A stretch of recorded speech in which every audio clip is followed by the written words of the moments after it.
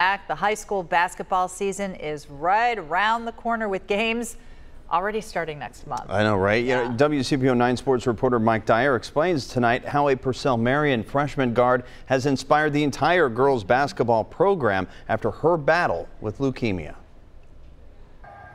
Purcell Marian freshman guard Cy'Aira Miller is determined in school, on the basketball court, and in life. She's just a special kid, and just to know what she went through and where she's at today just brings a lot of joy to my heart. Miller was diagnosed with leukemia in December 2015 when she was just 8 years old. She underwent several chemotherapy treatments during numerous hospital visits.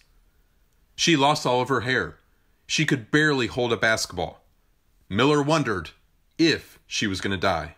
It was hard. I didn't really know what was going on at the time because I was young. I was just really weak. I wasn't really able to move. I was either in a wheelchair or, in a hospital bed. Yet Miller didn't give up.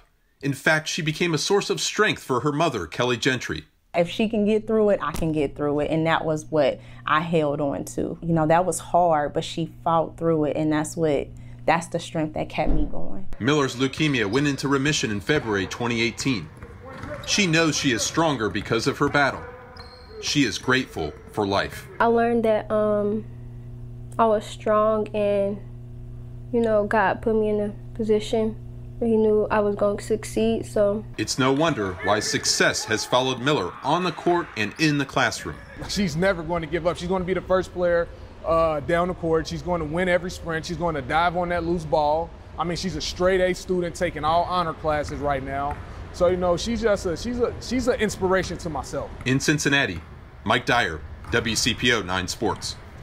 Cy'Aira Miller and her twin sister are among a very talented group of basketball players for Purcell Marian this season. You can read much more about Cy'Aira and her inspirational journey right now on WCPO.com.